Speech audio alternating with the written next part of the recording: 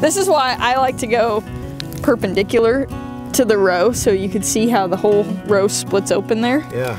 And it gives you a really good look at the furrow and gives you a chance to see if there's sidewall compaction issues. So like if I pull this back, you can see that that's pretty well slicked along the side. Okay. Yeah, so it was maybe a little wet when we planted out here. And here you can see that this corn plant had a tough time emerging, and it's hard to say exactly what it was that caused the issue at this point, though it could have been something right here at the soil surface that caused it to twist up. Yeah, so this would be some pretty good sidewall compaction. So notice how all the roots are flat right against the wall of the furrow there.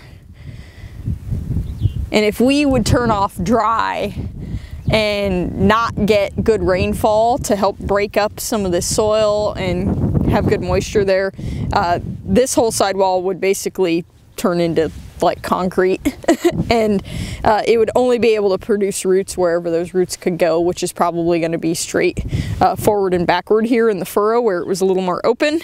So you can see how flat they are against the edge of that furrow right now.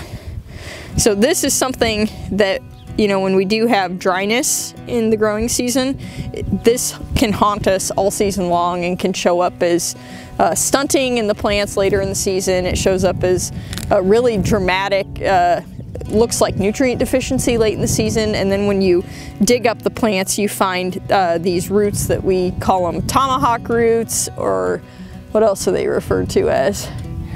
Hatchet roots. Where basically they only go straight up and down in like a straight line, like this. Yes, it definitely can affect yield, especially when we have stressful conditions during the growing season, like dryness. Yeah, so this one you can see it isn't quite as bad as slicked as the last one, but it is still really tight, right? The fact that we can pick up that furrow, and I literally have half of the furrow right here in my hand that was right there, and I can pull that off. We always want that furrow to be able to crumble nicely. Like if I were to poke it, we want it to be able to crumble out. You can see this is planted fairly shallow. Oh, there we go. Check that out. Warren coming in tight. Oh, maybe it's not quite as shallow as I thought. So maybe 1.5 inches deep, so a little bit on the shallow side. And this, you know, looks like it's pretty swollen right here. Oh, and it broke off. Interesting. So it was producing roots right here. Not really sure exactly what kind of stress caused that to happen, but I'm betting that the cold temperatures that we had since this was planted did not help. What do you think, Warren? What do you think, Warren? Can you see this? Yeah, it had little roots. It had roots coming off right there. Yeah, that's cool. I wonder if it tried to set up the... Can I see that? I mean, it didn't look like... It doesn't look... I mean, it's so thick that doesn't look like that's what it should be. Man, that's weird. So we have plenty of plants here. We dug up some that were kind of weird looking and we're a little bit behind, but it's always important that we get a check for what normal is so that we have a comparison. So I think even though it hurts me, right, it hurts everybody to dig up a normal looking corn plant, we should dig one up and see what it should look like in this field. Ooh, uh-oh.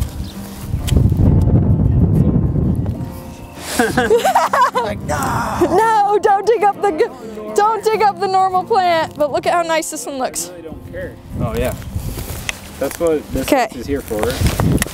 Oh, that was so easy to get in the soil. All right, so we dug that up. So notice how I'm struggling to split that furrow open. I can see where it is, but it falls apart really nicely.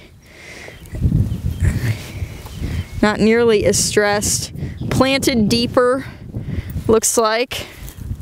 Once I find the seed here, right, there we go. We were planted right at about 2 inches in the soil, maybe just a little bit shallow of that. And I can dig it up, break it apart. I'm guessing that that probably was where the mezzacotl was, but it was really thick. So it makes me think that there was something, right, that it got stressed, because this is a really nice, healthy looking corn seedling with its initial root system right here, coming out of the seed. And then we have the mezzacotl here, so this is kind of like the lifeline for the plant before it really gets set in the spring. And then it's starting to produce its nodal root system, or its permanent root system here, right at the top of that mezzacotl.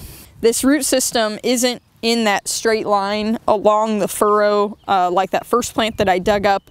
Instead, they're nice, kind of branching out in more of a maybe an umbrella shape, kind of, right? They're sort of going wherever they're able to reach through in the soil, and you can see how nice and long the roots are and how healthy that root system is compared to the one we looked at first. Got dirt on my face? Okay. I hope you didn't get audio for that. Liar.